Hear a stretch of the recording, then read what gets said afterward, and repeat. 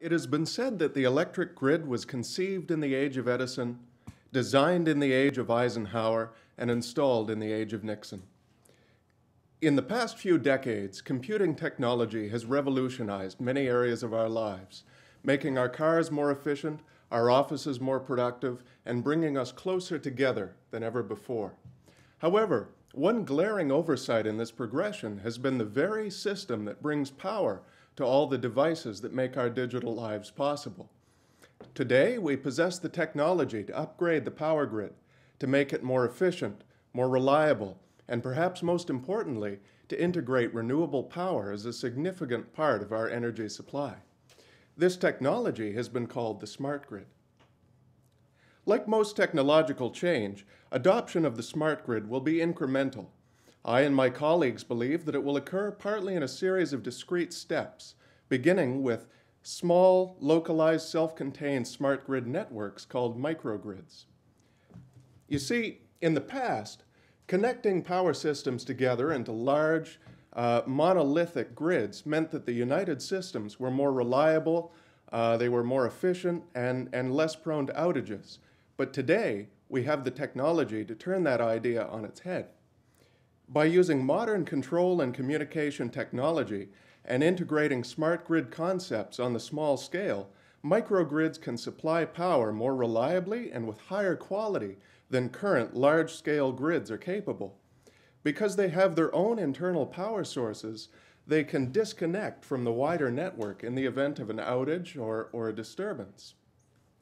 And furthermore, and this is the really exciting part to me, microgrids can help integrate renewable power by controlling demand and other resources to accommodate the variability of things like wind and solar energy. Now, not only can microgrids change the way that we generate and consume power in wealthy, developed areas, but they could have an unprecedented impact on the economies of struggling, developing nations. For example, in places like sub-Saharan Africa, microgrids could supply reliable power to the industries and services that need it most without the prohibitive cost of upgrading their entire networks to meet first world standards. Now, this isn't a dream. Much of the technology has already been developed and tested in pilot projects, and it is awaiting implementation. What is needed now is clear vision from decision makers and regulators, as well as support from the public to pursue this idea of microgrids beyond pilot projects. For this, a deep understanding of the true costs and benefits of microgrids are needed, and that is my job. The topic that you were talking about, just recently in the newspaper, I think Germany announced that they were actually removing some of the incentive programs that they had for solar power. I know Ontario, the take-up has been a little bit too successful for the financial programs that they had backing it. This transition to moving to smart grids, smaller grids, and those types of things is a direction we need to go.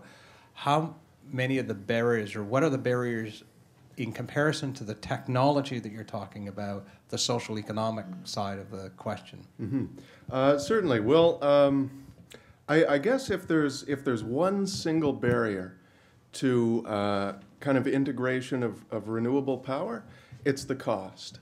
And if I can kind of qualify that by saying it's not that renewable power is expensive, it's that non-renewable power, fossil fuel power, is incredibly cheap. It's too cheap.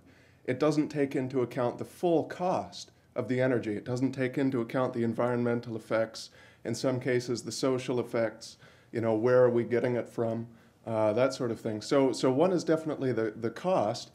The second, and this applies more directly to microgrids than to renewable power, say, is that a lot of the benefits that these things provide aren't really well valued by markets today.